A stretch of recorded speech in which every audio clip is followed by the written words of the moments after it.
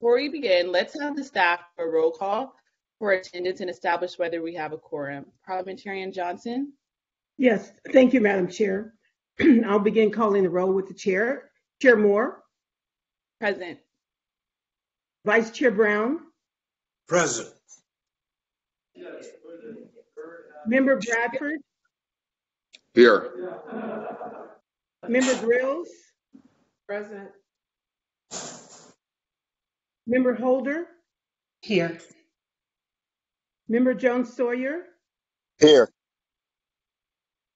Member Lewis? Present. Member Tamaki? Here. Member Montgomery Stepp? Here. Thank you.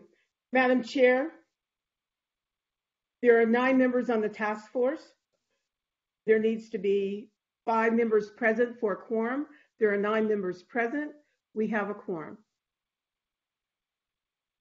Thank you, Parliamentarian Johnson. Now that a quorum has been established, the California Reparations Task Force meeting is now called into order. Welcome. Thank you, members of the task force and members of the public. Happy Black History Month again. This is the second day of our Black History Month official hearing.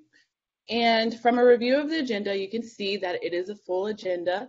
So to ensure that we complete it during the time allocated, we will need to make sure that we follow the timeline established. So Parliamentarian Johnson will also be assisting in that timekeeping as well. So without further ado, noting the time is 9:06 a.m., we'll now move to the next item on the agenda, which is a public comment period, and that will last for 1 hour exactly.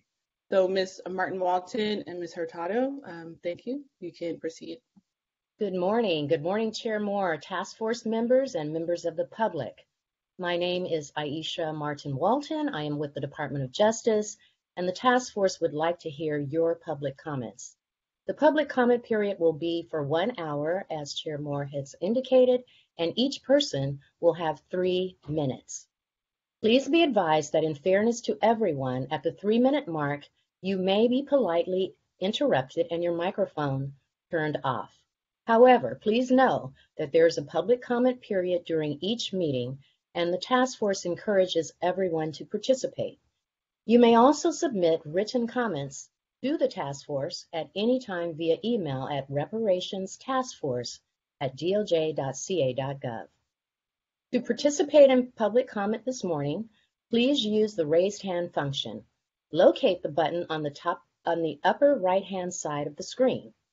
On the sidebar, you will see the shape of a hand. Click on the hand to prompt the raised hand feature. On our end, we will accept your raised hand. Then you will see a notification at the top of your screen to continue. You will have to click Continue. You will then be elevated into the meeting as a presenter and automatically muted until it is your turn to speak. Please note that there is a 20-second delay between the attendee and presenter mode, so keep that in mind as you're being promoted. We will accept the raise hand feature as they come in, and once the person in front of you is done speaking, Trini Hurtado, also with DOJ, will say your name to prompt you, indicating that you may begin. At that point, you will also have the option to turn on your camera. At the conclusion of your comments, or at the 3-minute mark, you will be muted and returned back to the level of attendee. So with that, good morning. Trini, let's have our first speaker. Good morning. Our first speaker this morning is Josiah Williams. Josiah Williams, you've been unmuted. You may now speak. You have 3 minutes. Good morning, task force members. I appreciate being able to give public comment today. Just trying to confirm, can you hear me? Yes. Yes. Okay, my name is Josiah Williams. I am a member of the American Redress Coalition of California, ARCC, and the Coalition for a Just and Equitable California, CJEC. I'm also a member of the PAC Committee for the Oakland NAACP. Today, I'm here speaking as an individual and not a representative of any organization. I wanted to start by addressing an issue that I see arising in the Black community, an issue of what I consider lineage phobia. I define lineage phobia as the fear of a group that has a specific lineage, in this instance, one of those whose families descended from chattel slavery. This phobia causes people to attempt to make Black people a monolith and intentionally or unintentionally deny them their specific reparations by the U.S. government.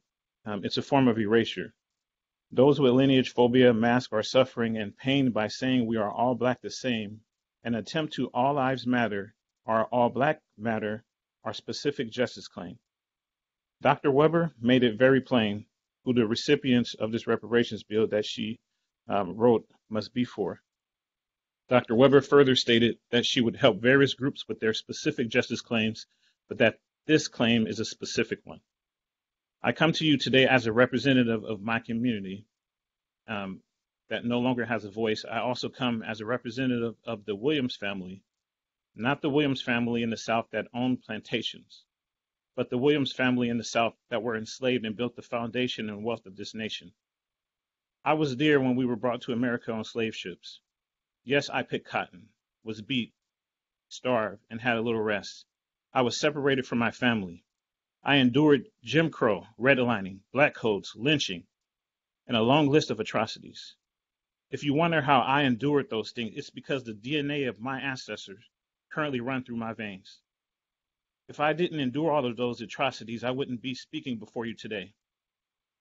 As the manifestation and representative of my ancestors and living family, so fight I. Reparations now for the descendants of chattel slavery. Thank you. Thank you so much, Mr. Williams. Our next commenter, please, Trini. Our next commenter is Shannon Wilson. Shannon Wilson, you've been unmuted. You now have 3 minutes to speak. Hi, are you able to hear me? Yes. Just a second. All right.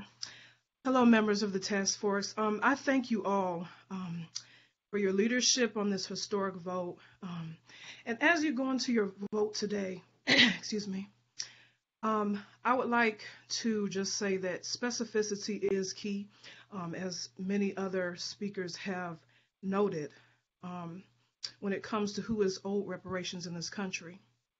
There were direct harms done to a specific group of people in this country, and that is the American descendants of slaves. Us, we who remain to bear the brunt of our ancestors' frustration of justice continually being delayed and denied.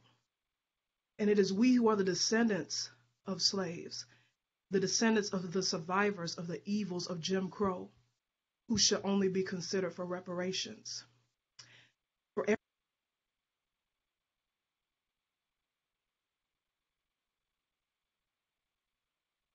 Ms. Wilson?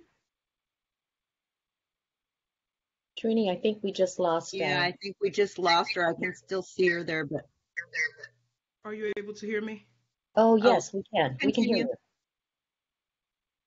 you. For every child torn away from their mother's arms, for every lynching, every dog and hose turned loose on us, for every mother's tears that fell in their son when knowing their sons and daughters' lives were stolen all too soon by the evils of the hands of slave owners and regular angry white citizens, and for those of police and angry white mobs and massacres, and every bombing we had to endure, for everything that American descendants of slaves had to endure, I want it back dollar for dollar with interest.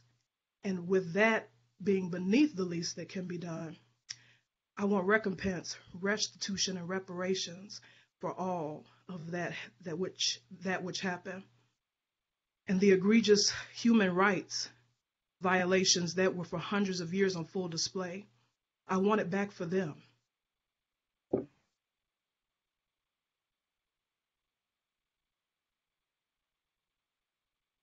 Wilson? Okay, I believe Ms. Wilson is done. Ms. Wilson, thank you so much for your comments this morning. Our next speaker, please. Our next speaker today is Joe Washington. Mr. Washington, you've been unmuted. You now have 3 minutes to speak.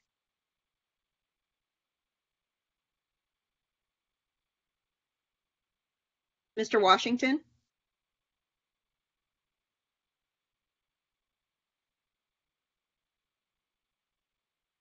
Okay, we will come back to you. Yes. The next speaker in line is Concerned Black American Citizen. You've been unmuted. You now have 3 minutes to speak.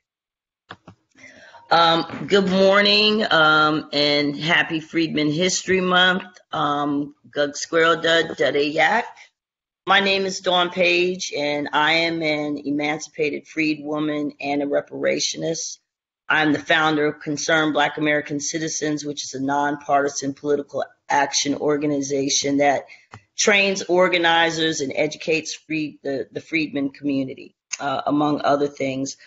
I wanted to, after hearing the Dr. Weber and Dean Chemerinsky, I just wanted to amplify that based on the clear evidence presented by Chemerinsky and the crystal clear intent stated by Dr. Weber, it could only be deemed obstructionist and anti-American freedmen for any public official to pursue any policy based on race and that does not meet the criteria that would protect any kind of policies put forward from challenge, whether from Prop 209 or any type of Supreme Court challenge.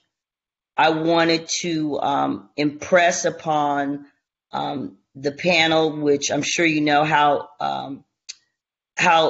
illogical it is for me, a descendant of chattel slavery, whose family has lived through Jim Crow, redlining, mass incarceration, and the effects of that, and the child care system.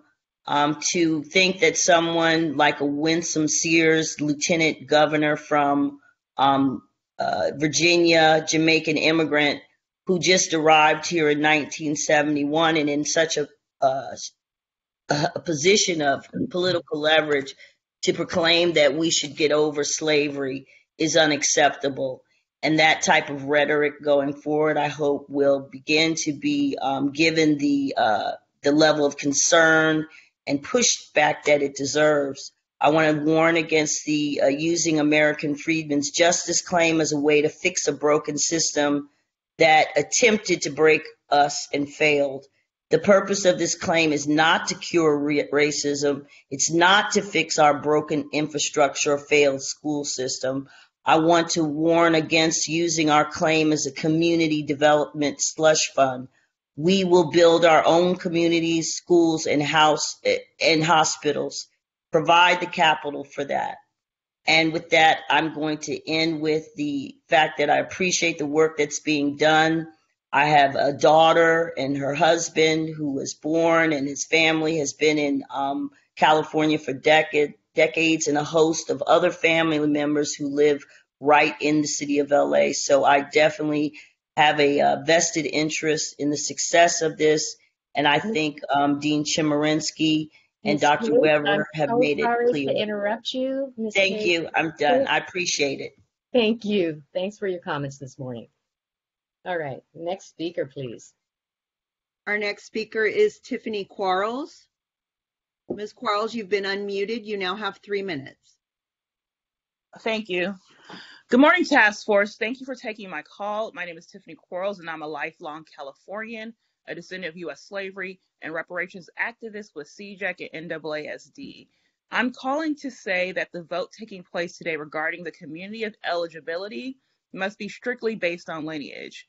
Throughout the duration of this task force process, you have had several expert witnesses, including the author of the bill, testify that lineage-based eligibility is the only way this can work.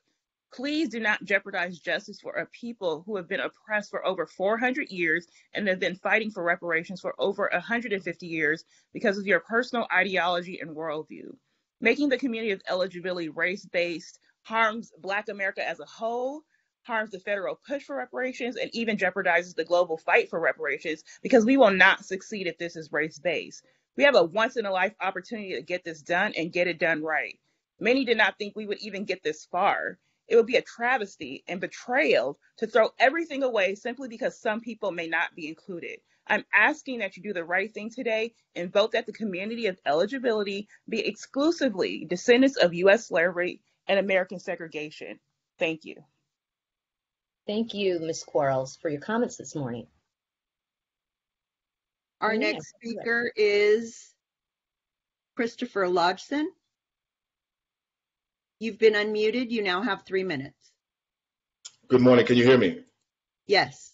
Yes. Thank you so much. Today you have a chance to do something very, very special.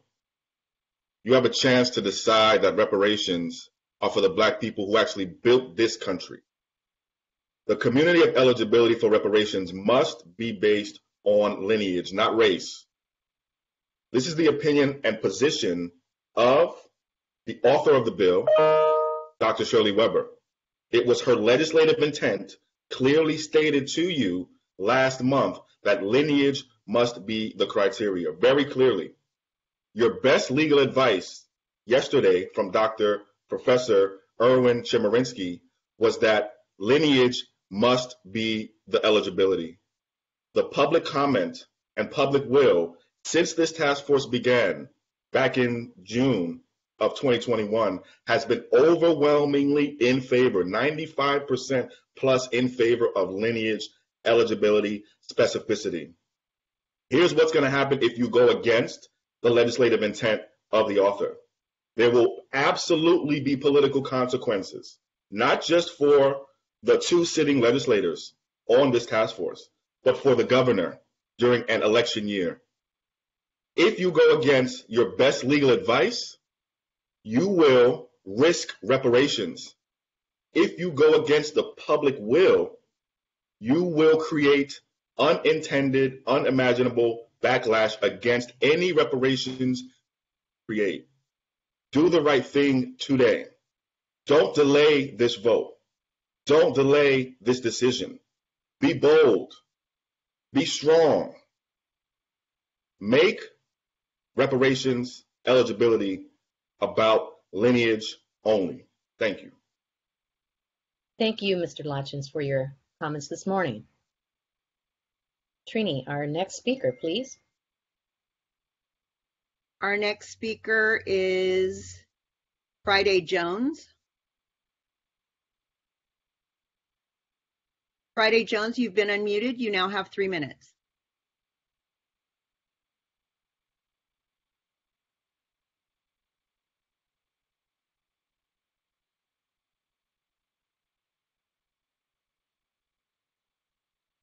Friday Jones.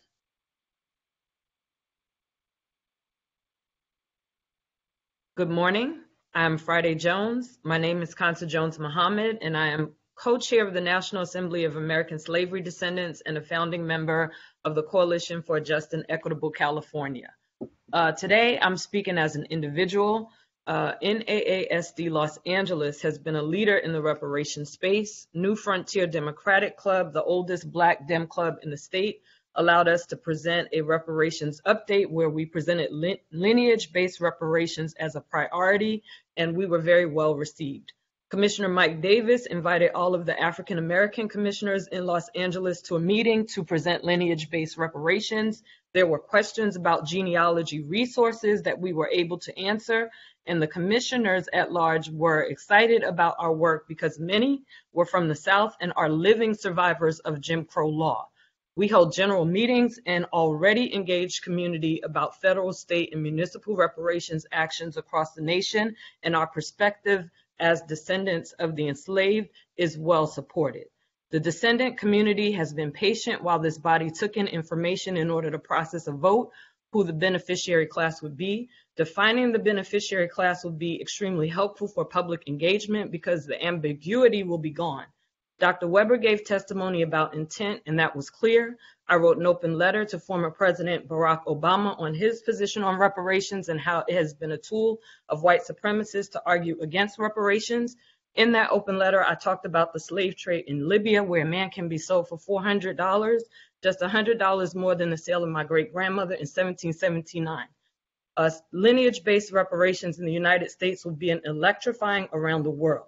The descendant community and freedmen have been seeking repair since emancipation. Lineage-based repair will help people still being enslaved today self-advocate like we have consistently done.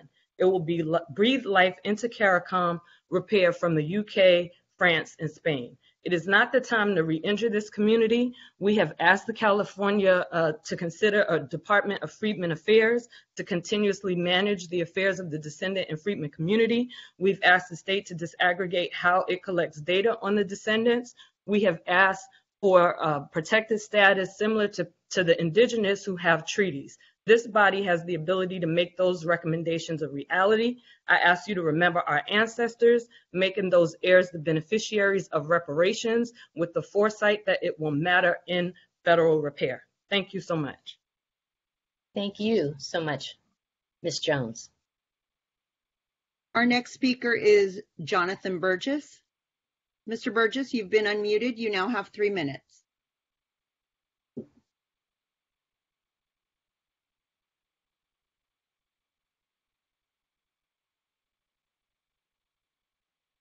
Jonathan Burgess.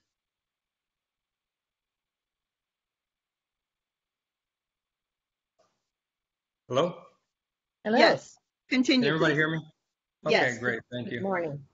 Good morning. Thank you, Task Force, members of the Task Force. Jonathan Burgess, you've heard me before, and I come here before you today as a foundational Californian. Family brought here in 1849, but born into slavery, descendant of chattel slavery. And doing my research, I know who my great-great-grandmother was. She was a free woman. Some of you know Nancy Ross or Nancy Gooch. My documentation says she was free, captured and brought into slavery. As Dr. Secretary Weber succinctly said, you know who was affected. And those people that were free were even captured and put into slavery, like my great-great-grandmother. Mr. Williams that testified before me, I follow his sentiment because there was a Charles Williams who was listed as mulatto up in Gold Country. Maybe a free man, we may be related, don't even know. But again, the harm that we talk about, as I listened yesterday, happened to one particular group of people, and those were the descendants of chattel slavery. And those people that were free, who we didn't know if they were black or not, were also captured and put in slavery. And so I would ask that this task force look at this strongly and do what Secretary Weber said. I'd also propose that you even consider, knowing what we know now, consider changing the name of this reparations proposal because it is race-based when we say it's African American. This should be, because I'm American and I'm a descendant of chattel slavery.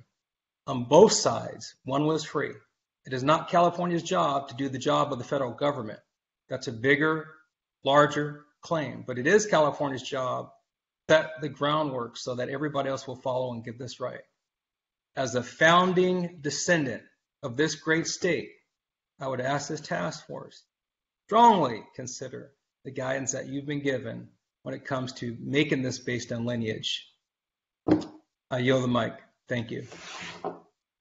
Thank you so much, Mr. Burgess. Trini, our next speaker. Our next speaker is Ernest. Ernest, you've been unmuted. You now have 3 minutes. Can you guys hear me? You're a little low. A little low, yeah. Okay. Hold on.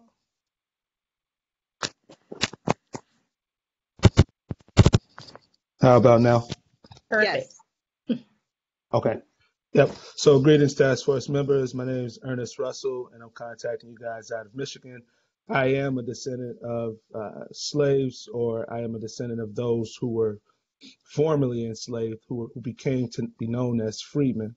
I'm calling in today, just like I have called in other hearings, to urge that you guys adhere to the language of Shirley Weber's definition of the community of eligibility. I also want to urge that you guys, support lineage-based reparations in your decision as it relates to the community of eligibility. The reason why I believe it is important is because I believe that in my blood, and just like the blood of many other people who have called in to this task force, is a unique history that is tied specifically to the American timeline and all of the injustices rendered upon Black people. We have to understand that the group of Black people that were in America were ultimately those who had their language, their culture, their heritage stripped of them, those who were subjected to the 3/5 Compromise, those who were subjected to the Casual Killing Act, those who were subjected to the slavery laws from 1776 to 1865, and even those Black codes that followed after that. As someone who can literally trace my family through that timeline in multiple states, from Virginia to Alabama to Georgia to Mississippi to Tennessee, I believe it is important that we recognize that not all Black ethnic groups share that history.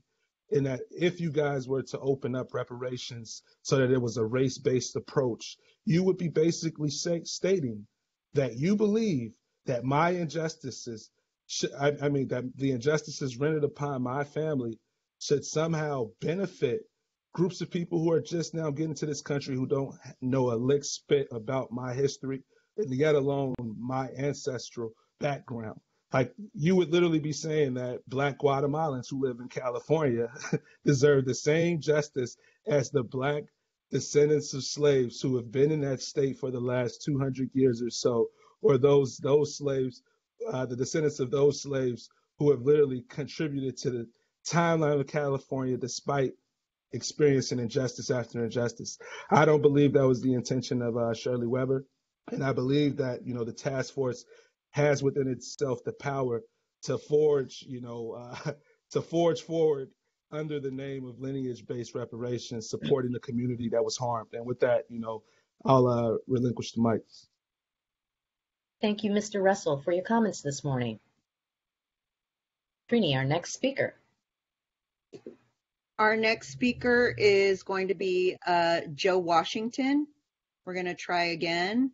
Okay. Mr. Washington, you've been unmuted. You now have 3 minutes.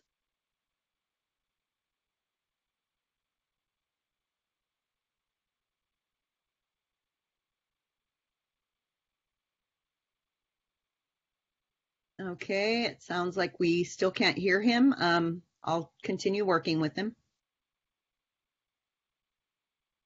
Okay, the next speaker is Giles.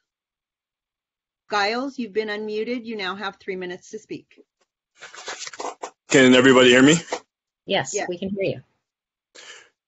Thank you for giving me this time. We are gathered here to discuss the fate of a bill designed to correct this nation's original sin. What we're talking about is the Ma'afa, an international genocide that trafficked enslaved Africans from the Igbo, Yoruba, Ashanti, Wolof, Remenkimi, Bakongo, Swahili, and many other population groups on the continent. These weren't aliens, Martians, inanimate commodities, or non-existent Aboriginal ghost populations. They were human beings. They were Africans. This bill must be committed to full repair for these Black African descendants enslaved in the United States. To avoid the mistake of misdirecting set-asides to 501c4s, online retail stores, and other malevolent actors posing as reparationists, whose subversive goal is ethnocentric division, as opposed to full repair. Even though we understand that no amount of money on its own could heal the impact of centuries of genocide, and that a one-time compensation would be appreciated, full repair means a commitment to long-term expenditures to achieve the policy objectives in the 5 injury areas as recommended by the International Law Commission requirements for reparations. Cessation is a guarantee of non-repetition of institutional actions like the Jim Crow policies that impacted the descendants of enslaved Africans who crossed what is now the Mexico border and built Los Angeles. Restitution and repatriation offers resources for the descendants of freedmen expatriates on the African continent and modern American Africans who followed after men like Paul Cuffey and Henry McNeil Turner and chose to repatriate to Africa in order to restore their lost identity. It means following after the tradition of the New African Independence Movement, along with Marcus Garvey and the UNIA-ACL, in establishing pathways for Black institutions here in the United States who desire to take part in the development of the African world, particularly the 6th diasporic branch of the African Union. If historical precedent is to be our guide, we know that international collaboration is a necessary component of full repair. Satisfaction and rehabilitation means resources for African language learning, knowledge programs, and what our local theologian, California's very own Salim Fariji, has termed a Sankofa Reformation, to return Black churches, masjids, and spiritual institutions to their African roots. There are a wide variety of policy prescriptions that can be chosen to fully repair the Black African descendants enslaved in the U.S. The integrity of this bill and its commitment to full repair must be maintained at all costs in order to accomplish these goals. With that, thank you for your time, and I yield my mic. Thank you, Mr. Giles. All right, our next speaker. Our next speaker is Yvette. Yvette, you've been unmuted. You now have 3 minutes.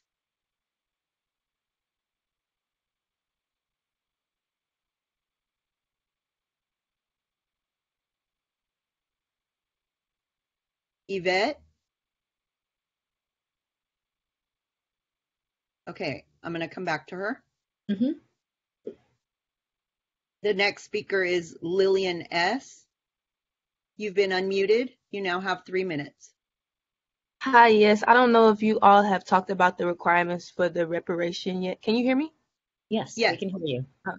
For the reparations yet, but I feel that it should be based off of you should have a high school diploma or a GED equivalent. You should be put through a financial literacy course. You should go through 7 sessions of therapy, and you should have be handed a DNA test to take to make sure that you know your lineage, and you know that you are a descendant of slavery, because whether or not reparations are owed to us, it's not a question, because America was found guilty on 5 accounts of genocide. Obviously it is owed, since we have built the economy in the U.S., as well as the U.S. have paid reparations for genocides that have not went on in this country, and have not taken account of that same country's genocides that they have taken on other Black and African people.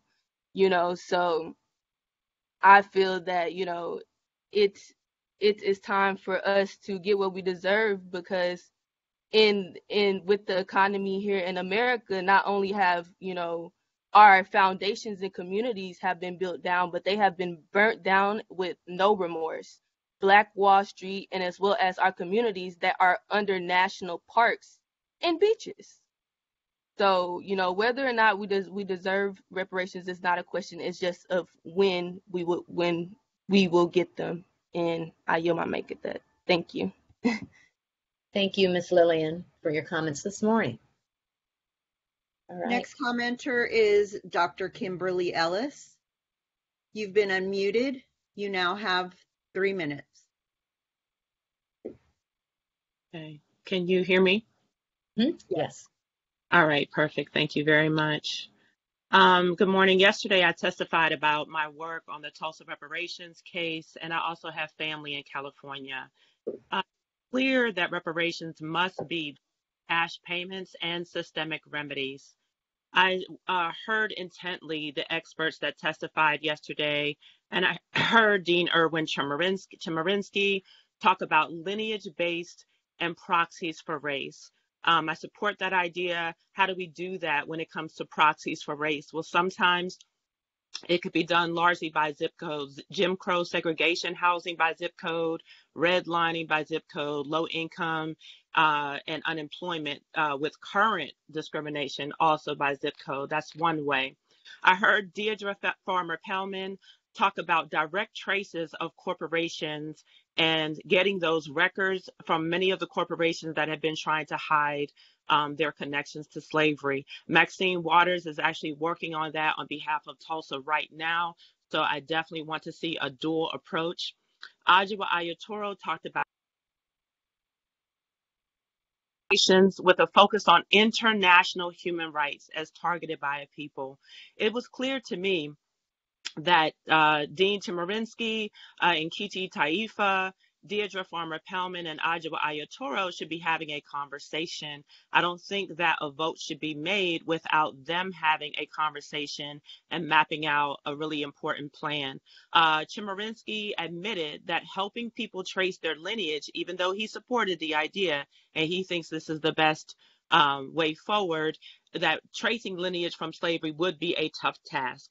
So what are some of the other ways that we can do this? One, slave voyages records that Deirdre Farmer Pellman mentioned, insurance companies, the 1870 census, the Freedmen's Bureau registrants, depositors into the Freedmen's Bank, the Civil War soldiers records from 1860 onward, Union or Confederate, or subsistence farmers who assisted on either side, lands granted by local governments to descendants of Africans enslaved in the United States, and including the Treaty of 1866.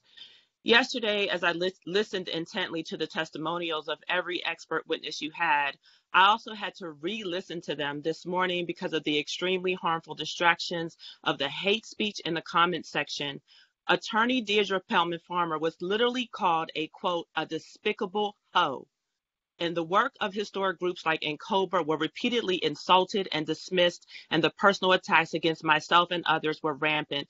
This cannot continue, and please consider this as my formal complaint about the comment section. As I really recently found out, this is a consistent pattern. I support you all's work. I honor you. I would love for this to be a success locally, statewide, federally, and internationally. Thank you so much for your time. Thank you, Dr. Ellis, for your comments this morning. Our next speaker is Joe Washington. I think we've solved his issue. Mr. Washington, you've been unmuted. You now have 3 minutes. Can you hear me now? Yes, sir. Fantastic. Good morning, distinguished task force members. Thank you for the opportunity to share some brief comments with you today. I commend the California State Legislature and this task force for undertaking the critical study of the institution of slavery and its lingering negative effects on living African Americans, including descendants of persons enslaved in the United States, and on society, and to recommend appropriate remedies of compensation, rehabilitation, and restitution for African Americans. Putting this in an international context, it is important to recall the UN adopted in 2001 the Durban Declaration and Program of Action, the DDPA, which unambiguously stated that the transatlantic trade in enslaved Africans was indeed a crime against humanity. The DDPA is the UN's blueprint to combat racism, racial discrimination, xenophobia, and related intolerance globally. I would like to also draw the task force members' attention to the UN document entitled Basic Principles and Guidelines on the Right to a Remedy and Reparation for Victims of Gross Violations of International Human Rights Law and Serious Violations of International Humanitarian Law. This document, adopted by the General Assembly in December 2005, states that among the areas that oppress individuals and groups may demand redress include a right to a remedy, a right to an investigation, the right to prove truth, sensation and guarantees of non-repetition, restitution, compensation, rehabilitation, and satisfaction. The work of this task force is also timely if one recalls that in December 2014, the UN General Assembly proclaimed the International Decade for People of African Descent to run from 2015 to 2024. Thus, we have 2 critical years remaining. The decade encourages all countries to look at their past and take appropriate and effective measures to repair harms done to people of African descent throughout the African diaspora as a result of the transatlantic trade in enslaved Africans. Here again, reparations is listed among the tools states should consider as redress.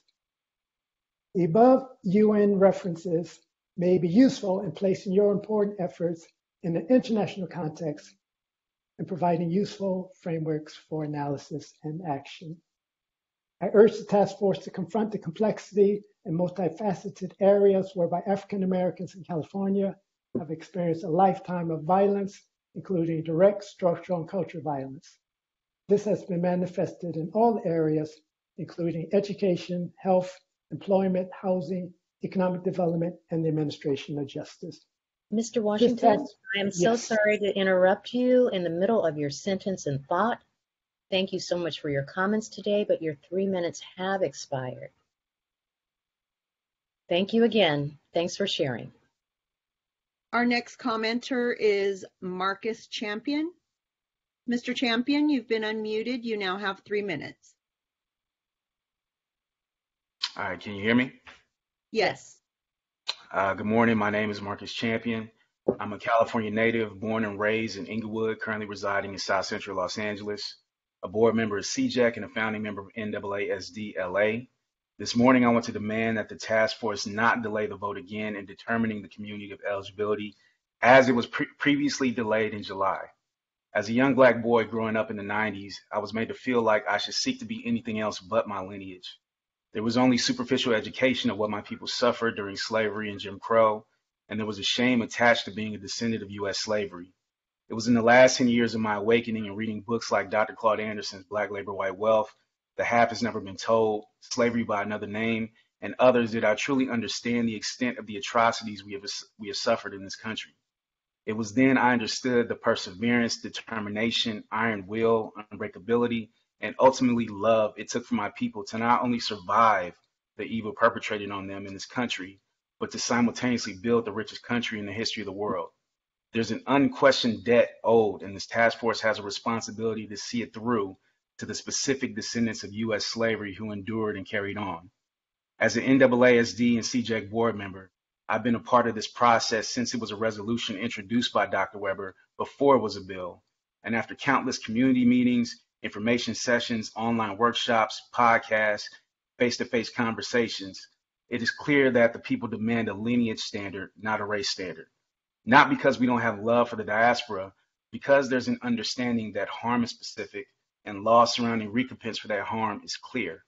Today, I demand that the task force adhere to the legal opinion of one of the foremost constitutional experts, Dean Erwin Chemerinsky, and adopt a lineage standard because, as the dean stated, a race standard is highly suspect and would ensure reparations will fail. I demand the task force respect the legislative intent of Secretary of State, Dr. Shirley Weber, and adhere to the lineage standard that makes the eligible party African Americans who are descendants of persons enslaved in the United States, as outlined in AB 3121. I trust you will be on the right side of history. Thank you. Thank you. Thank you, Mr. Champion.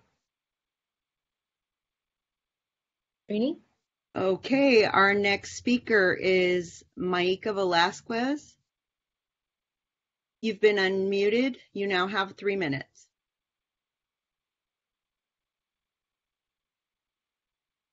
Maika? Me. Hello? Can you hear me? Yes, we can hear you. Okay. This has to be done based on lineage. To echo what the previous speaker just said, this is a legal matter concerning a specific injury. This is reparations for slavery, redlining, and the other things born out of the racism of slavery are separate issues. When it comes to slavery, it is a specific injury put upon specific people. It's a legal question. I don't even understand how we're having to beg people to vote for this because it is something that has to be done. You cannot include all races. I myself have lineage starting in Louisiana, Haiti, and Puerto Rico. Yet I cannot make a claim based on the slavery of Puerto Rico and Haiti against America. Those claims belong to Spain and France, and vice versa. A descendant of American slavery cannot make a claim against France, Spain, or any other European country. The fact that this is even a conversation is insulting. We would never do this to any other group of people. The Asian community, in regards to, say, Japan and the reparations they received for World War II, There was no major issue in deciding who would get that. When it came to the Marshall Plan and rebuilding Europe after World War II, we were very specific about that. And if you look at some of the people that benefited from basically what was seen as Jewish reparations, some of them had even worked with the Nazis. We give reparations to Native Americans that participated with the Yankees in the genocide against Native Americans and actually owned slaves and participated against the genocide against Black people. This is utterly ridiculous. It has to be based on lineage. That is not even a question. And for this to even be happening and to have people calling and saying, please, when you make your vote, make sure you vote on lineage. It's a legal matter. You have to make sure it's based on lineage because it is a specific injury to a specific group of people. That's all I have to say. Thank you. Thank you, Ms. Velasquez, for your comments this morning. The next commenter is Maurice Mohammed. You've been unmuted. You now have 3 minutes.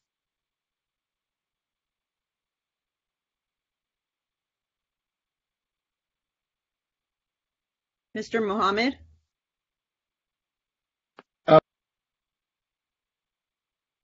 Unmute yourself, Mr. Okay. Mohammed. All right, here we go. Peace and blessings. All right, thank you. Again, my name is Maurice Mohammed. I'm the National Director of the Black First Initiative. And I want to salute the task force for taking up this challenge on reparations. Reparations is part of the challenge of our time. This justice claim is so important. You are not only speaking for the living, but you're also speaking for the dead. You're speaking for the dead ancestors of ours that were enslaved here in America who couldn't speak for themselves, who couldn't take justice for themselves. So you are their living vindication. And we beg of you, we plead with you to make sure that this claim is lineage based. Because as we see throughout America, they're trying to cover up the crimes of slavery. They want to cover it up and make it so it's not even taught. So you are the hopes of our people. You're carrying them with you. So we ask you to make sure you don't silence them. Keep it lineage based. Give justice a real shot. This is something that is the challenge of our time as we walk into history boldly declaring that our relatives shall never be forgotten.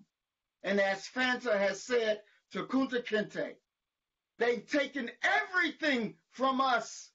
We can't even be us. We ask you, keep it lineage based. Give us our justice. And I thank you for listening. Peace and blessing. Thank you. Thank you very much, Mr. Mohammed. Trini? Our next speaker is Robert Kalen Reed. You've been unmuted. You now have 3 minutes. Hello, can you hear me? Yes. All right, the grassroots activism done to enact AB 3121 was done by committed reparations activists who had a clear mission statement to advocate for reparations on behalf of the sons and daughters of freedmen, otherwise known as those who can trace their lineage to the wealth-building apparatus of U.S. slavery. Since it is the responsibility of this body to do the will of the people, I think the people's interest should be taken into consideration as inclusionary criteria is voted on today. Outside of a few subversive organizations, the tenor of inclusionary criteria lean towards lineage specificity. If anyone has a problem with that, I think it best to abdicate your position so that another member could be voted in as to maintain the integrity of the commission. When it comes to the Pan-African understanding of reparatory justice, it is unjust for ADOS to be forced into a situation where the ethnic distinction is flattened and erased, their history hijacked, and their repair administered to everyone based on Blackness or even historical injustices committed in other parts of the world. ADOS do not want to impede anyone from doing the work to develop their justice claim. In fact, we welcome it, but they must do the work. A true Pan-African unity will be when American Negroes fight in their homeland, when Cuban Negroes fight in their homeland, when Trinidadian, Haitian, Nigerian, or Ghanaian Negroes fight in their respective homelands, because then you develop a system where the powers that be cannot use one group to sabotage the work of another by creating buffer classes that pits one side against the other. Reparations in America should be paid to the descendants of those who were affected by the harm. Furthermore, I want to take some time to clear the misunderstanding that reparations is just a check. This committee was convened to not only consider a monetary payment, but a multifaceted set of agenda items that finally includes Black Americans into the fabric of America. Cash payments are but one aspect of this repair. A Black agenda is another. It is in the Black agenda that protections from current discrimination can be found. Lastly, reparations is not a tool to fix or cure racism. Reparations returns to ADOS the wealth that was stolen and a full access to citizenship. So when their rights are transgressed upon, they have constitutional protections that are justly enforced to protect them. I ask the Commission to not let bad faith actors deter you from righteousness. P.S. Note to H.R. 40, due to the mismanagement of NARC and NCOBRA, the bill does not exercise the will of the people, but instead creates cushy government jobs for organization members. It should also be considered an act of violence that Dr. Kimberly is trying to deactivate the chat because that gives her and her group unmitigated access to the commission while leaving other groups out. Transparency for the good, bad, and ugly. Thank you. Thank you, Mr. Kalin. All right, The Trini, our next speaker. next speaker is Natalie Champion. Natalie, you've been unmuted. You now have 3 minutes. Hello, can you hear me? Yes. Yes. Good morning to the task force, and thank you for this opportunity to give public comment. My name is Natalie Champion, and I am representing NAASDLA, and I'm also a resident of Los Angeles, born and raised in Compton, California. My father's mother, Bashi Lanier, and his father, Joshua Simon, came from Cotton Plant, Arkansas, to Los Angeles, California to find opportunities beyond the sharecropping and cotton picking path that their parents and grandparents had to endure. My mother, Addie Simon, left Natchez, Mississippi at the age of 14. Natchez, the place where Black slaves who made their way to freedom were forced into concentration camps established by Union soldiers to essentially eradicate those slaves, with over 20,000 freed slaves being killed in 1 year in this American concentration camp called the Devil's Punch Bowl. My mother, Addie, at 14, fled Natchez and the history of brutality and discrimination and came to Los Angeles to find opportunities and a better life. It is my parents and my grandparents and their parents' legacy and lineage that allow me to unapologetically center who I am as a Black American descendant of U.S. chattel slavery and as an advocate for my people to receive the justice claims owed for the worst human atrocity in human history, American chattel slavery, and the subsequent state-mandated discrimination and terrorism that my people have faced. I, along with so many grassroots activists, are parents, professionals, active within our community, trying to live and carve out a future that is worthy of the dreams of our parents, grandparents had for our future. Their dreams that allowed them to keep facing another day of brutality, terrorism, imprisonment, slavery, and bondage. This task force exists because of that advocacy, because the community has spoken that our heritage, our lineage as Black Americans is worthy of redress. And we are demanding this task force to honor and center our unique and unparalleled contributions and experiences as Black Americans of U.S. chattel slavery and making sure we are repaired and made whole. Thank you so much for the work that you're doing, and I hope you honor this legacy and request. Thank you. Thank you so much, Ms. Champion. Our Let's next, do a check-in, Trini, really quick for okay. Chair Moore. It's 9:58, and how many, well, public comment is technically over at 10:06. How many speakers do we have in the queue? About 27. Wow. Chair Moore, Chair Moore, task force. Maybe parliamentarian, would you like to hear from parliamentarian Johnson, or shall we proceed to 10:06? See what the options are.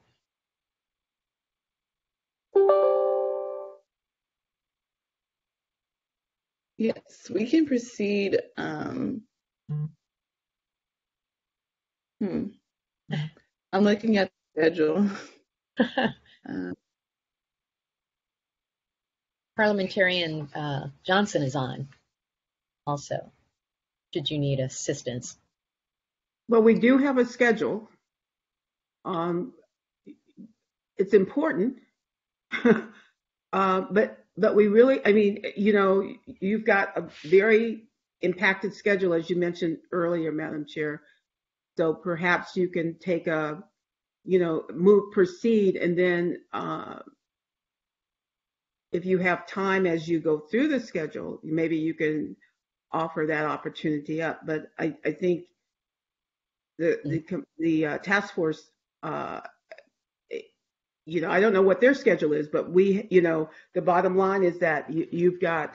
I'm looking at the at your agenda, and given all that's on there, especially the discussion that you're going to have to engage in relative to the comments that you've just heard and what you heard yesterday. So I think the task force may want to weigh in on that as to whether or not you continue, because if you take 20 times 3, and if the list continues to grow, you're going to move in and through the rest of your, you know, your time that you've scheduled for the other agenda items.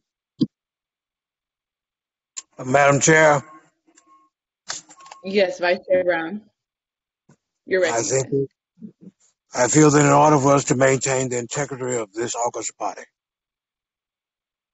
we should stick to the agenda and go ahead and demonstrate the courage to listen to what we've already heard from the people. We've heard an inclusive, universal sample. Now is the time for us to be on the right side of history and stand for what is right. So I would move that we would maintain the agenda and go ahead and deal with what we've set out to do on this decisive day.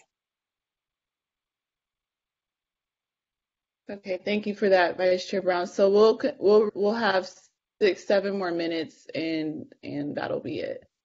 All right. So, Trini, let's call the last 2 speakers.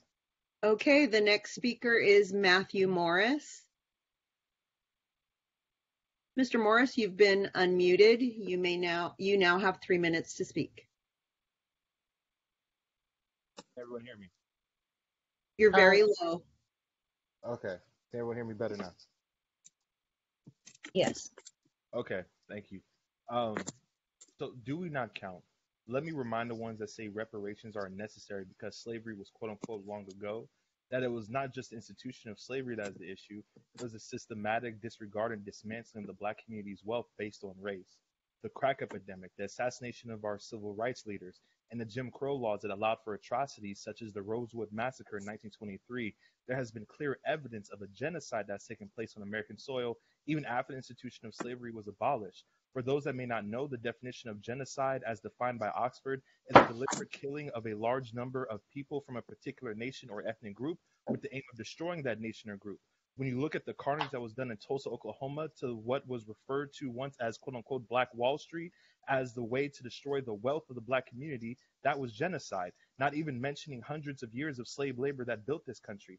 To put into perspective, it only took 46 years for Japanese Americans to be awarded reparations after internment camps. The Mexican War of 1846 that was started over slavery took only 2 years to end in the Treaty of Guadalupe Hidalgo that was signed in 1848 by Nicholas Tris, who was representing the United States and was sent by President Polk. The very treaty that clearly granted reparations to the Mexican people. Do our lives as Black people not count? Jim Crow laws clearly discriminate against us as Black people, so why would there be any moral objection to the reparations paid to these peoples and their descendants? The precedent is already there. When will the federal government finally be the example of accountability that asks of its citizens? If any of us commit a crime, do we not owe our country a debt?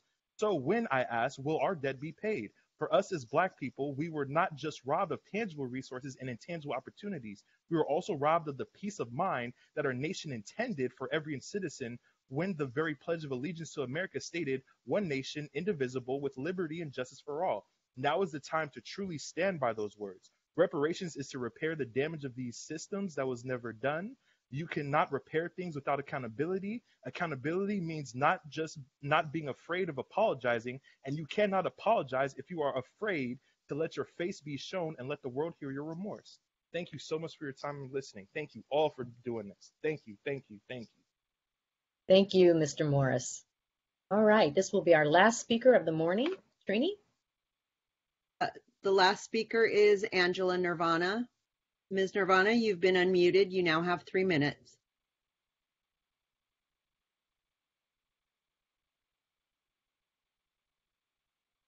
Angela?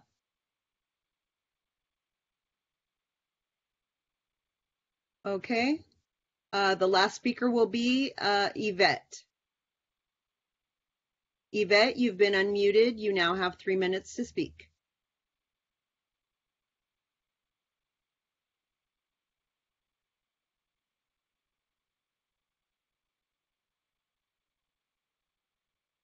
Okay. Try this again. Lena Robinson.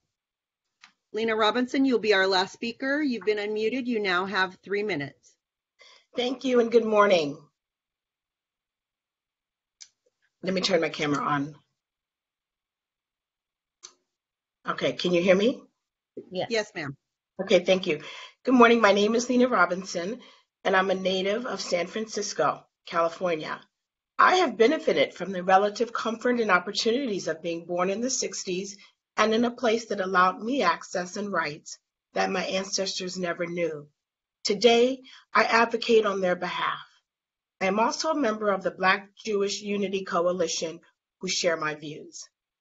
Slavery, wage theft, segregation, Jim Crow, unrelenting oppression, whippings, lynchings, systematic prejudice, state-sanctioned mistreatment, police brutality, over-policing, racial profiling, white privilege, broken promises, stolen land, unemployment, poor schools, substandard housing, ghettos, redlining, disinvestment, predatory lending. These are the practices and policies that Blacks have endured for 400 years. For 400 years, without relief or remorse, these policies have held Blacks down, creating roadblocks to our progress or even our ability to keep pace with others. It is the cumulative effect of these policies and practices that demand reparations. Reparations should provide a tax-free cash payment to the living descendants of Black Americans who can trace their lineage back at least 4 generations to their enslaved ancestors. For me, that would be back to my great-great-grandparents who lived in Texas and Mississippi in the mid-19th century. Reparations alone cannot heal the deep wounds inflicted on Blacks for centuries, but they are the price that must be paid for the transgressions of this country. Reparations means creating a federal agency similar to the Bureau of Indian Affairs to manage a process for delivering these payments to eligible Blacks. Thank you. Thank you, Ms. Robinson. Thank you all to all of the commenters. We have reached the allotted time for public comment this morning. If you were not able to provide public comment, we regret that. However, we invite that you attend future public meetings or to submit written comments or testimony via email at reparationstaskforce@doj.ca.gov. I will now turn the meeting back over to Chair Moore, and thank you, Trini, for your assistance this morning. Thank you, Ms. Martin Walton, and thank you, Ms. Hurtado, for facilitating public comment, and thank you to everyone who made public comment. Apologies for folks who weren't able to make their voices heard through public comment, but you can obviously email us and contribute your contributions to the chat. So the next item on the agenda is number 14, potential action item, discussion on community of eligibility. Task force members discuss amongst themselves and take a vote that will provide direction to experts on the scope of work. So this item on the agenda should last up until 11 a.m. That's the time that we have earmarked for it. And then after this item, we have agenda item number 15, potential action item, expert consultant for second report, which will last from 11 a.m. to noon. And that's where advisory committee members Jovan Scott Lewis and myself, along with the DOJ Research Center, discuss members of the expert consultant team, including time for these experts to introduce themselves and any issues that need to be discussed relating to the scope of work. And we could potentially also take a vote on the members of the expert team. And then after that is lunch. I just wanted to provide some full context that may be helpful in guiding our discussion for agenda item number 14. So returning back to agenda item number 14, potential action item, discussion on community of eligibility. I would like to now take the time to recognize any task force members who has any contributions, comments, reflections, or questions based on the ongoing conversations that we've had about this topic for some months now. And again, I want to provide an open space where the task force members can be transparent about where we all lie on this very important topic. And again, we have an hour for this, right? So it's not nothing that we have to necessarily rush. And so now I would just like to open the floor if any task force member would like to be recognized to start us off with this discussion.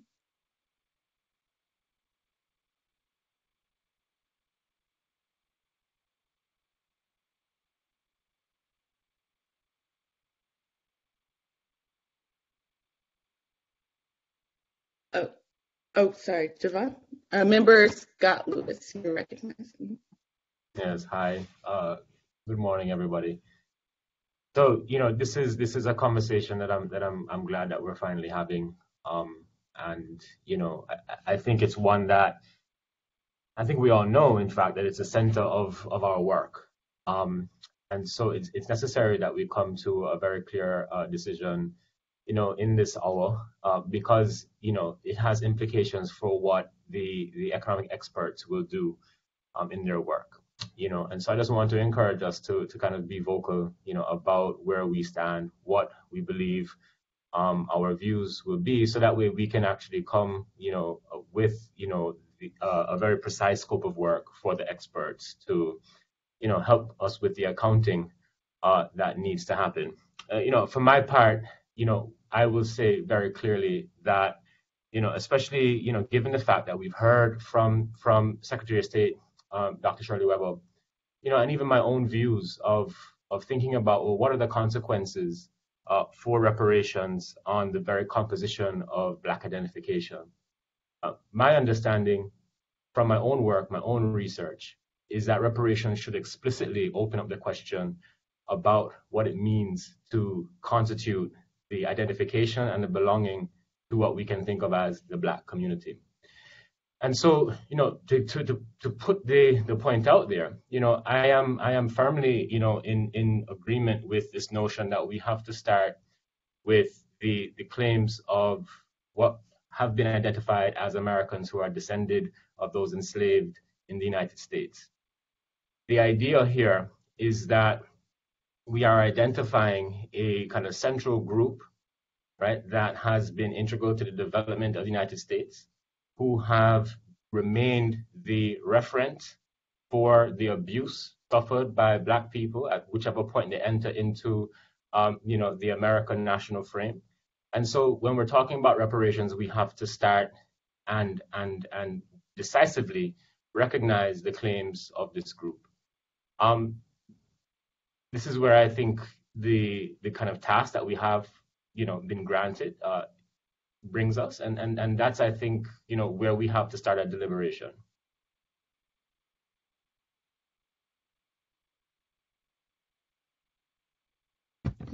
Thank you for that, Member Grills. Member Lewis. Any other comments? I guess to provide, additional context for those who might be new to the conversation, right? So we've had conversations around the community of eligibility for some months now, but just this past January, Secretary Weber, who was the lead author of AB 3121, gave a presentation or testimony to the task force clarifying her intent as to who she deemed to be a part of the community of eligibility. And from my understanding, based on what she relayed to the task force, that special consideration language would be deemed that, the community that is regarded to have special consideration are Black Americans or African Americans who are descendants of persons enslaved in the United States. And then the more broader community of eligibility would be to Black Americans who can trace their lineage to free people of color in the United States during the period of enslavement. And to, I think, Ms. Ayatoro's point yesterday, right? There were some instances of Africans living in this country who were never enslaved, and then there were also, free people of color in the sense that they were once enslaved or they were descendants of enslaved people themselves. They just were emancipated before the majority of Black Americans by virtue of the Emancipation Proclamation in 1865. And so, again, in summary, what I gleaned from Secretary Weber, again, opening the discussion to all task force members, is that the community of eligibility would be to African Americans who are descendants of persons enslaved in the United States, where they can trace their lineage to an enslaved ancestor in the United States, and to Black Americans who can trace their ancestry to a free people of color, Black people in this country who were living during the period of an enslavement, but still were facing anti-Black discrimination, still had to navigate a very precarious anti-Black world, and in some instances could be brought back into slavery violently, like Robert Perkins, for example, is someone that we learned about at our first hearing in September through the testimony of Professor Stacy Smith. So I just wanted to provide that context for the audience as well. I would also like to take the time to recognize any other task force members to offer their reflections on, again, the conversations that we've had about this issue. Madam Chair. Madam Chair. Vice Chair Brown, you're recognized. Yes, ma'am. Members of the task force. For all that we have heard of the public that has commented, whom we should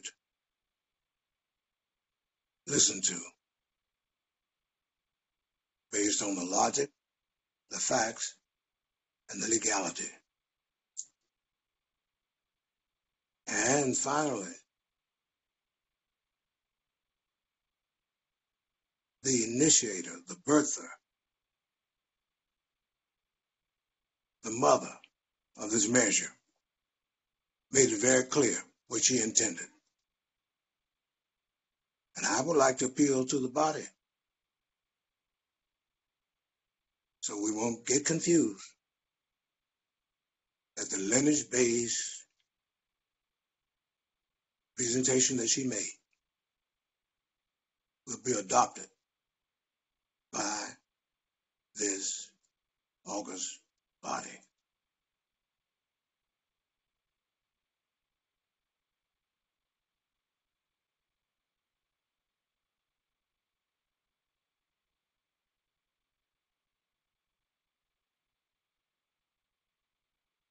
Senator Bradford is raising his hand.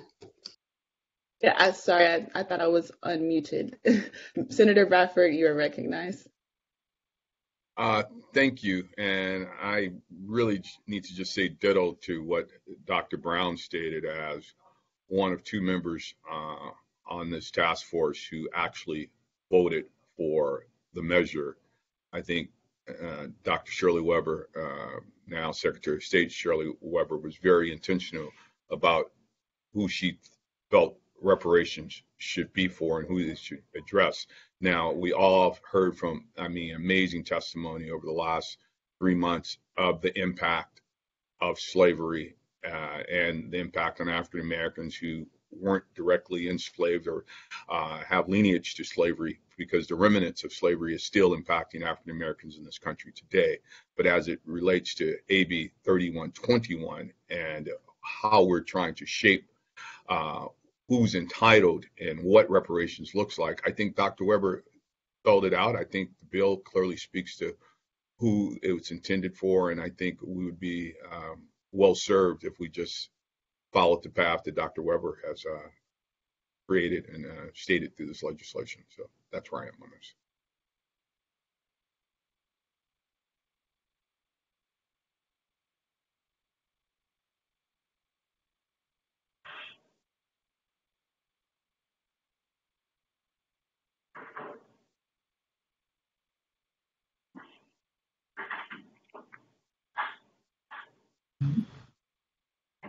Chair, you're muted still. Member Jones Sawyer had his hand up, Madam Chair. And so did Dr. Grills, if you can hear me. Thank you. You're muted, Madam Chair. You're still muted. Hear me now? Yes. No? Yeah. Okay, my microphone was off mute. That's so strange. Go ahead, Member Jones Sawyer. This particular issue is not only interesting to me, but very, very difficult. Especially when, as I mentioned yesterday, if you look at an African American whose lineage may be from Kenya and his mother may be white, but has experienced racism recently that goes all the way back to slavery, that vestiges of slavery have continued on till now. And if it wasn't for affirmative action and some of the policies that were put in place to remove some of those barriers, a person like a Barack Obama would not be president of the United States. And in essence, we're saying people like that who experiencing racism now, and you can't tell me Barack Obama didn't experience racism, could not be part of reparations or could not be part of this. My discussions directly with Dr. Weber is you're absolutely right. She wanted special consideration, or as we say in legislative word, it's weighted toward people whose ancestry can be linked directly to people who were enslaved. And then, as was stated by the chair and others, she believed then we start looking at others who have been adversely impacted, because at the end of the day, and I think Senator Bradford will agree with me, we wanted as a legislature, especially those that voted for this, we want to start, as part of this reparations, is also to just stop or put a breaker point in the barriers that have kept our people from matriculating and being able to be successful. I don't believe a check is the ultimate solution.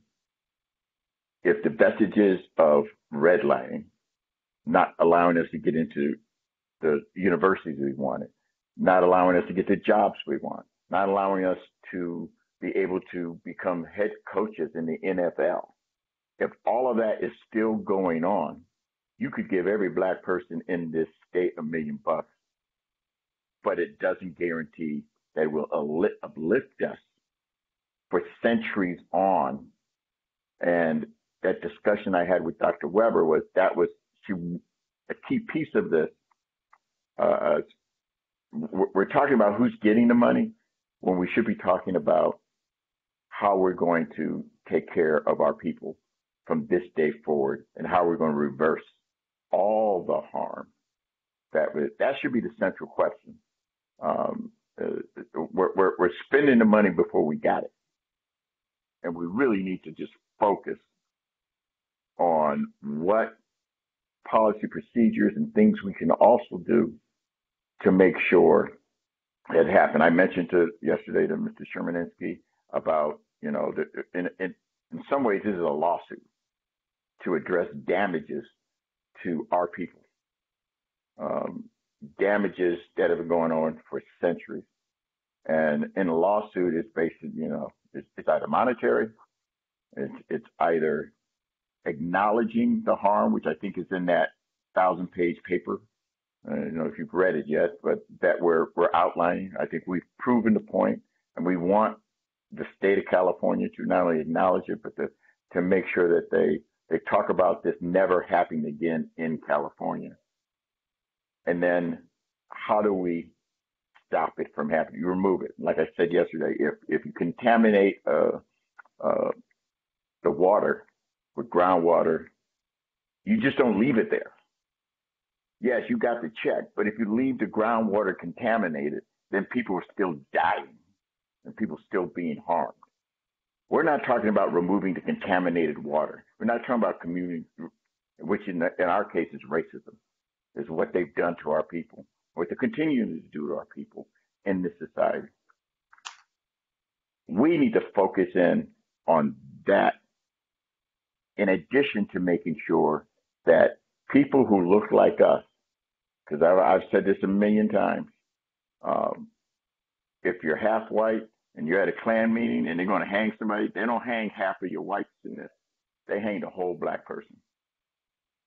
At the end of the day, people who are prejudiced against us are prejudiced against all of us. And the messages of Willie Lynch, if you read the Willie Lynch letters on how to control a Negro, he talks about keeping us separate by fighting amongst one another. And when I hear individuals and I hear the passion, and when I say I hear the passion, it's because they are speaking for our ancestors. When you hear that pain, and everybody that's called here about the descendants of slaves, they're channeling all of our ancestors who have been harmed and hurt over centuries, that hadn't had opportunity to speak. And in a kind of metaphysical way, they are speaking for them. And that's the pain that you hear. And that's why they're so passionate about it. And that's why we need to honor that passion. I know you guys hear me talk about my uncle, who's one of the Little Rock Nine. He was on Oprah Winfrey show. And they interviewed every last one of them. And they didn't show my uncle's interview, because when Oprah went from each one to ask, do you forgive your tormentor? My uncle was the only one that said, hell no, on national TV. And he didn't show it. So I get the pain that he experienced in 1957, that trauma that he experienced has never gone away. And it's hurtful. And I can hear it not only amongst my colleagues on this esteemed commission, but what I would implore us to do is, one, as we move forward, let's be not only intentional, but really talk about implementation and how we're going to do better for our people.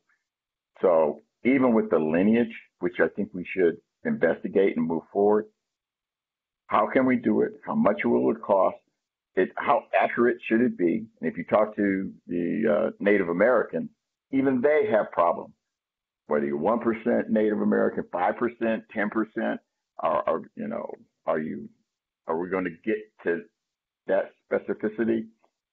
But we need to have that discussion about when people make claims, how are they going to be able to fully get their reparations from that, if we're talking about the monetary thing. And we definitely should to figure it out. But we just don't need to do it, because that's what we do as elected officials. We make laws, and sometimes we don't give enough resources, sometimes we don't give enough money, and sometimes we just come up with stupid ideas.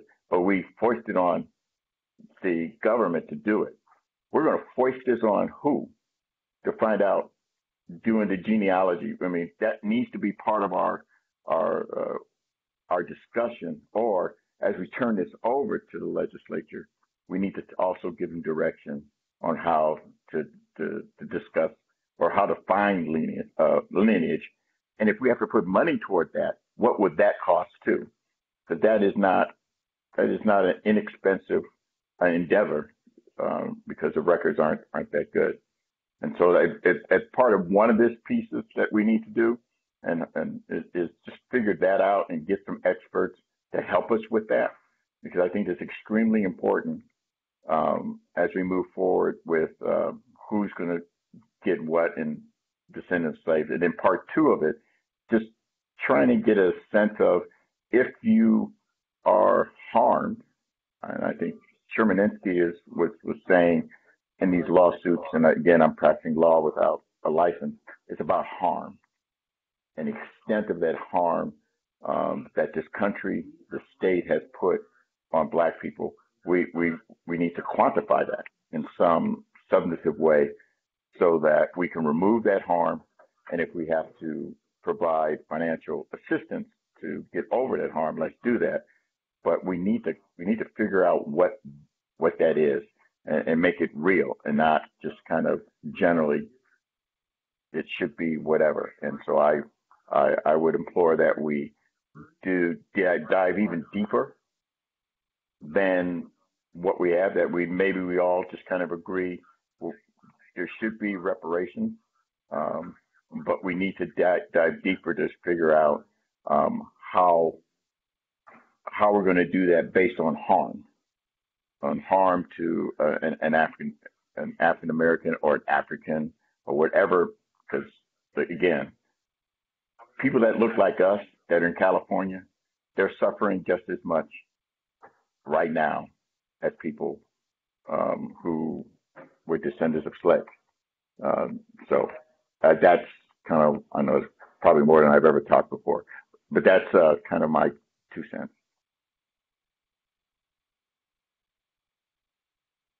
Member Reggie Jones Sawyer. Member Grills, you're recognized. Thank you. This is a very serious and difficult discussion. And the first thing that came to mind for me in thinking about what I wanted to share was that it was a variation on Audre Lorde's quote. We are trying to dismantle the master's structures of white supremacy using the master's tools of divide and conquer based on arbitrary points of drop off to shores in the United States versus parts of the Caribbean or Central or South America, or being left behind to suffer under colonial rule. It's that separation of the house Negro and the field Negro. And none of those master's tools serve us well.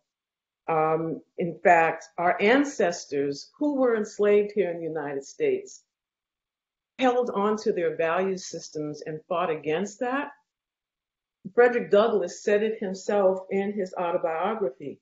He talked about how critically important it was for those enslaved on those plantations to maintain a robust sense of community, to not let their identity as people of African ancestry be shaped and defined by the very people that were oppressing them and denying them their humanity.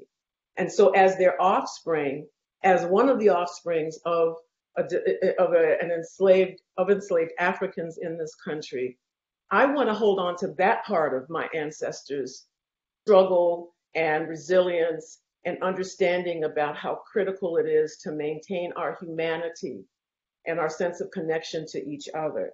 So given that, when I think about this question or this discussion, I am 100% opposed to thinking about this as a final vote on the matter of community of eligibility. And I say that I'm against it because we have not finished doing our work to know the implications and the cost of doing that. So what do I mean by this? Someone said in public comment this morning, don't go against public will, as they advocated for direct lineage, a lineage position. I actually agree with them. We should not go against public will. But we don't have all the public will information yet. I appreciate all of the information that has been shared in the public comments since the beginning of our task force meetings. However, that is not a representation of the diverse set of perspectives and opinions, which is why we are having these listening sessions. So how do we say that the voices of the community, not the voice of 2 or 3 or 4 organized groups who've done a very good job, hats off to them, of making their perspectives and their will known, but that is not the representation of the entire community. And so how do we tell the community that your input is valued and important, but then before they can even get to it, we say, but we're going to decide without you what the community of eligibility should be. And so I think that's a slap in the face to our listening sessions, to assume that what we've heard so far in public comment is representative. Secondly, I'm struggling with this notion about lineage determination. And yes, I have heard people say repeatedly how easy this is, but I have yet to hear experts in genealogy tell us how easy or difficult this is.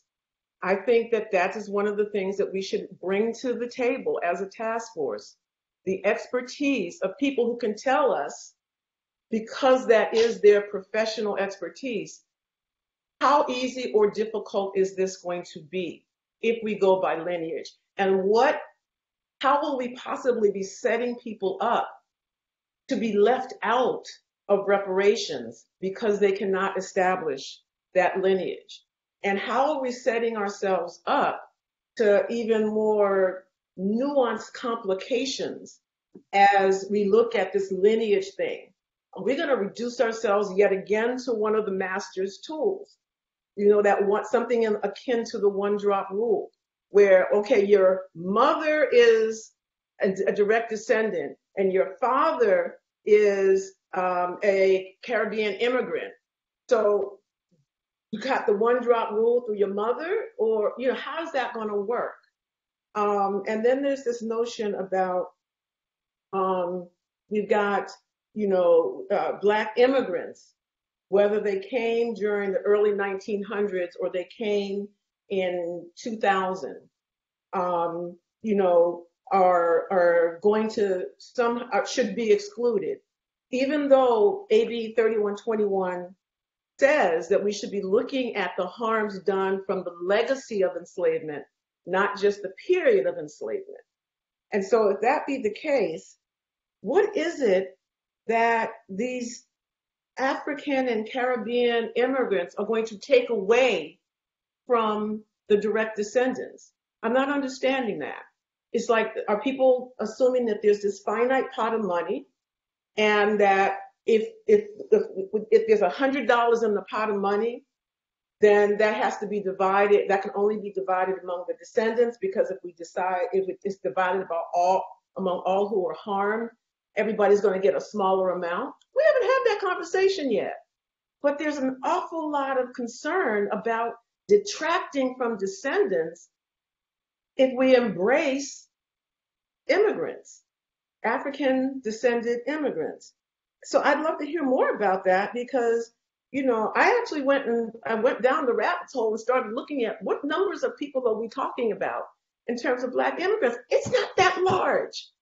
It really is not that large. And then I scratch my head, with all due respect to Secretary Weber, I scratch my head when I ask the question, so how does one interpret the special consideration, right? Why was that clause in there? And the response back was, to address the free Blacks. Well, how many people are we talking about? Super minuscule.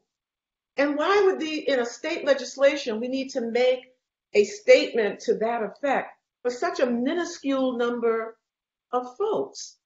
So this whole notion about how many people are we talking about, and how does that somehow detract from the direct descendants, I haven't heard enough information about. And then the other thing is, what happens to those who can't establish their lineage? I keep coming back to that because, truth be told, the master's tools have made it very difficult to establish lineage. The records are not that great, right? Doing a DNA test is not going to answer the question. This idea that, okay, we'll set up some kind of process where some entity can now go around figuring out everybody's lineage, that just feels like it's like recycling money right back to the master's coffers, right? How's that serving us? And then I can stop there. Well, no, let me add one more piece, because folks love to quote Dean Chemerinsky. So I did have a question for him that DOJ passed on for me. The question was the following. You discussed in your testimony that having a race-neutral approach is important under current judicial precedents, and suggested that a lineage-focused approach would accomplish that. Do you believe that a race-neutral approach that takes into account the harms done, such as redlining, lynching, segregation, medical testing, and other harms done specifically to Blacks in the post-slavery era, but not tied specifically to proof of lineage, connect with an enslaved person would also accomplish this? Further, is there any legal precedent that could address the fact that many potentially eligible people would be unable to establish such lineage due to systems that dehumanized and disconnected Blacks from their history and culture, including child welfare removal, adoption, abandonment, and de facto compelled migration? How could this task force account for lineage gaps in defining the community of eligibility, or do you believe that doing so would undercut the likelihood that such a program would survive scrutiny? Dean Chemerinsky was gracious enough to provide a reply last night. It was very short, sweet, and to the point. His response was, I think this is a great question. I think it points to the problems with reparations being lineage-based. But the question I was addressing was, what is most likely to be upheld by the courts? Reminder, master's tools. So the courts, which are highly racially biased at this point in time, and they have been throughout history, you just got to look at some of their rulings. He says that my conclusion was that lineage-based reparations are much more likely to be upheld, while race-based reparations are much more likely to be struck down. So I recognize the limitations of lineage-based reparations. In other words, he is saying it is not the foolproof. It is not the godsend. It is not the magic bullet. And it's going to come with serious consequences.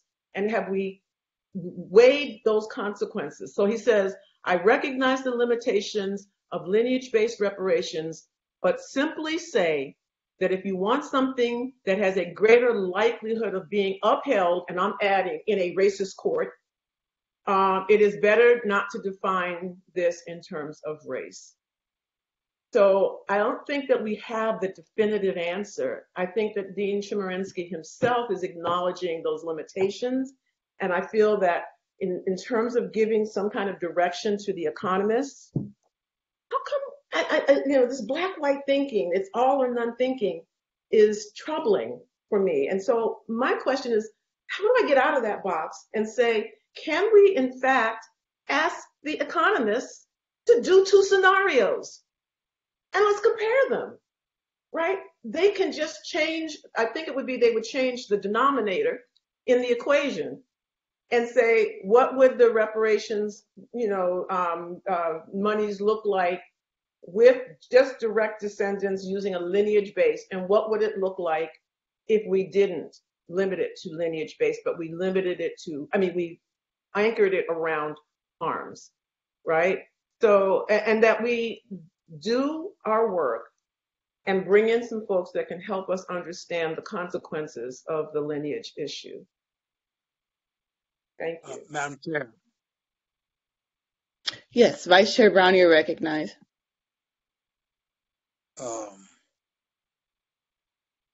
I appreciate our colleague, Dr. Grills' particularity in raising the questions that she raised. Number two, each of us brings to this task a wealth of experience. However, I'm assuming that the powers that be would not have sought us out if they had not viewed us as being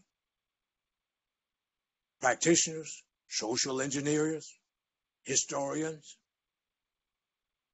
and persons who've been a part of a representative government because of our passion and commitment.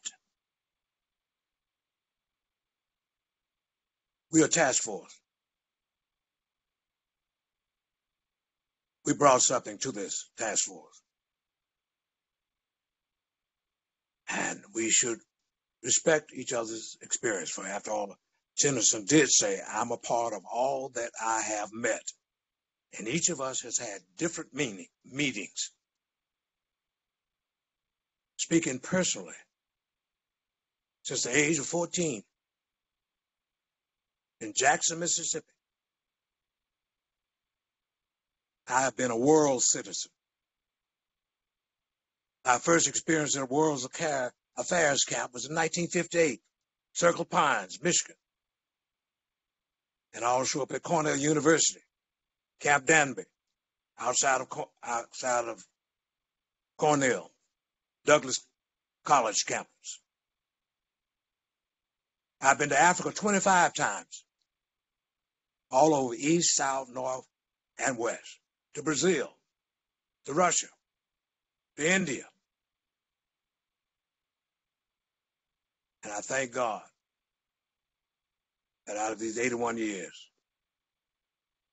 I've stayed on the case and been passionate about the liberation of all peoples. However, there's such a thing as a variety of experiences. And some of us have just had a harder, more harsh experience with this thing of racism, oppression, and enslavement. When you go to a hospital, some people in the general ward, others are in the intensive care unit, and they receive the treatment that's user-friendly and appropriate to bring the state of wellness. Next, I would say, I don't use any master's tools in my thinking. But that great schoolmaster, Dr. Benjamin Elijah Mays, said so eloquently to Dr. King and to me as a student, if you can't think for yourself, someone else will do your thinking for you. And whoever does your thinking for you will be your master and you their slave. And I have thought for myself. I have listened for myself. And I don't use no master's tool. I know about Willie Lynch. In fact, I mentioned it last Sunday in my sermon. Right here at Third Baptist. I'm familiar with Frederick Douglass and Marcus Garvey And also I know something about Reverend Jonas Camp Austin, who was the father of Pan-Africanism way back in the 1950. The man who, when you see Marcus Garvey in that convertible with his plumage hat on, sitting right next to him, who was that man? J.C. Austin, that Baptist preacher, who back in the 1920s was a part of the Garvey movement. I'm not citing all this history to be braggadocious. What I'm saying is, I think I have a pretty good vantage point of knowing what's right and what's doable in a practical democratic society. And if we are talking about trying to do something of making strides toward, as Dr. King used the word, strides toward freedom, you have to begin somewhere. And with the Asian community, we all know that their reparations was about being paid for what was specifically done to them at a time and period in history. Specificity. When you look at the Jewish community, reparations have meant what was done to them at specific points in history. The GI Bill was about a specific situation to do something for those brave soldiers fought for this country. So I hope that we will not get bogged down as scholars, as social engineers, practitioners, community servants, and understand that nothing in this world is going to be perfect. There ain't no utopia. Heaven ain't on this earth yet. Hell is down here. And that, if you let me quote that prophet from Nazareth, that liberator, even when he prayed that prayer, he said, Lord, I pray not that you take them out of the world, but that you protect them from the evil one. And what we need to do is to do something that's going to give some modicum of protection for black folks who were enslaved by this evil system, that Atlantic slave trade, that our ancestors worked sun up to sundown here in these United States of America, in Mississippi, Georgia, Alabama, Texas. That's the scene of the crime. That's where it all happened. That's what we are talking about, a system, enslavement. And everybody was not enslaved the same. There were grades of it, yes. That can be quantified, yes. But when we look at an overall systemic system, we know what we're talking about. That codified, organized, unified system where our ancestors were sold on slave blocks in the United States of America, in Savannah, Natchez, Mississippi, Charleston, South Carolina. That's the scene of the crime. And I hope that we would look through clear eyes where the crime happened and not stop there. I believe in progressive revelation. You shouldn't become satisfied and stop. But the next step would be for us to move to other areas. There's one room that's never filled, the old preacher said, and that's the room for improvement. So I plead with us to not go around as if we don't know what has happened to black folks and if we don't know what the crime has been. We know it. And when we go around with these listening sessions, that is a matter greatly friends, of courtesy. For the things that you will hear and that I will hear will be nothing that was not said 100 years ago. Don't be any different. Man is the same. Man is the woman. They're all the same, historically.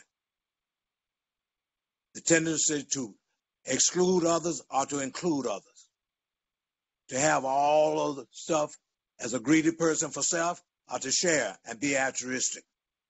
That's universal, the world over. Idolizing one group at the expense of the other, the world over. So we're not going to learn anything any different of going through this process. We will just hear again about the age-old sins, foibles, and evils of human beings who need to get it right. So I hope, I pray that we will come to common ground and first have a common understanding of what we're shooting for. And when we know what we're shooting for, even if we don't read it, at least we will know where we're trying to aim to go. And we can spend all of this time, I use my pet word again, a paralysis of analysis, and we won't get anywhere. And I think we have heard sufficiently from reasonable amount of expert opinion about the legality of any reparations that we would get. And it came down on saying the lineage is a beginning point, not a stopping point, not the end of the journey, but a major place to begin. Thank you for indulging me, but let's do something and get on with what's going to be the hard thing, and that is to get the body politic to support it, whatever we come up with. And we will have done that real hard work. That's 80% of this job. Dealing with that assembly, dealing with the governor's office, and make sure that we have the troops out there. Willie Brown said, if you're going to be successful as a practical politician, and politics is involved, what is it, the art of the possible? You better know how to count. And we got to know how to count, or else we will go through an exercise. Madam Chair, Member Montgomery Stepp's hand is raised. Oh, thank you. Thank you, Vice Chair Brown. Excuse that interruption. Member Montgomery Stepp, you're recognized. And I also want to be mindful of the time. We're running into the end of the part of the agenda. So we'll take a comment from Member Montgomery Stepp. I also have some words, and yeah, we'll figure out what we'll do next. Okay, thank you, Chairman. I also didn't mean to interrupt. I just wanted to get a few thoughts here, I guess, on the record. I'll be brief. I do think that we have a framework from the language in the bill that we have to work with. And I think the phrase special consideration is part of that framework, but also throughout the bill, it does, when it references discriminatory practices that have occurred after slavery, it does go back to the enslaved and their descendants. It does say that in the bill. And so I also think that the listening sessions will be important to get a full, to hear more opinions, but we do still have a framework that is the bill that we are sort of working under the power of. So that's why I do think that and other reasons why I think that we should base this off of the lineage discussion. I have issues with the lineage discussion and that approach because I don't know how easy it will be for people to prove that and what process we will take them through for that, including myself. I just, that is something that concerns me as a consequence of going that route. I also don't, whenever I hear race neutral, I cringe because just even my experience at the local level, any race neutral program effectively excludes Black folks. I have seen that. And so it does, I want to put those concerns on the record from a practical perspective, but from the framework that we're working with right now and what we have been tasked to do, I think it is to deal with the direct harm that occurred um, to the enslaved and their descendants. I think there are many other tracks and many other things that we have to consider when it comes to eliminating discriminatory practices in California and nationwide. I just don't know that we have the framework to do that with what we've been tasked to do with this particular bill. We heard from the author of the bill. And so I will leave my comments at that based on the time. But we do need to have a discussion also about the consequences of whatever decision we make and how much responsibility we're going to take as a task force for those consequences. Thank you.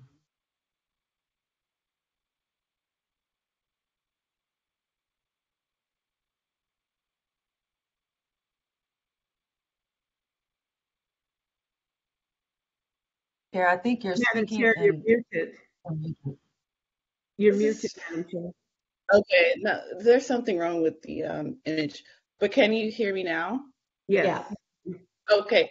I wanted to just provide some comments to give some clarity as to where I stand and to also make some brief comments on what's been discussed already. And so to be transparent, I am in favor of a lineage-based standard, and there's a couple of reasons why. For instance, we heard a personal and expert testimony from Lawrence Lucas, who is one of the leaders in the Black Farmers Movement. And he displayed this very touching video about the history of Black farmers and the dispossession of their land. And we know that, their plight is in the news right now because, $5 billion would have gone to these Black farmers who have lost over 90% of their land over the past century, due to systemic racial discrimination and predatory acts from the government. But because the bill that would have given them that land was race-based, you had people suing them, and so now there's an injunction, and that money is in limbo, and those people, those Black farmers, have nothing, right? And we know who those Black farmers are, right? They're not just Black, right? They carry with them a certain history and a certain lineage. They're descendants of slaves, like Martin Luther King Jr. said. They're descendants of sharecroppers. They know the land by virtue of them being the descendants of the enslaved. And despite that agricultural knowledge that was passed on to them as being descendants of enslaved people, they're being refused aid. And I think that is extremely problematic. It's telling about the society that we live in, particularly that, if the language was crafted in a certain way, those $5 billion would have gone to Lawrence Lucas and all those Black farmers by now. Another point that I wanted to raise is this conversation has made me think more deeply about the role of genealogy in reparations efforts for Black Americans. And I kind of reject the notion that, consulting genealogy or DNA companies would just recycle dollars to white hands. I don't know if that was the language per se, but we do know that there are Black American and African American owned DNA companies and genealogical companies, and so there could be a partnership, just being imaginative, that could also be helpful for a community that's eligible, where these Black-owned African American or genealogist companies or DNA companies working with whatever system that we propose to help people find their family members through DNA, because you can find relatives through DNA, for people who might be in child welfare instances, Or, African American genealogists, and I think Deidre Farmer-Pellman mentioned that yesterday in her testimony. She said, like, well, that was a surprise to me that this stuff is hard work. It really isn't as hard as people make it out to be. The other point that I wanted to raise is the idea of CARICOM, right? We know that CARICOM is a collection of Caribbean nation states, and they are doing the hard and formidable work of trying to get reparations from their former colonial masters. And as a Black American,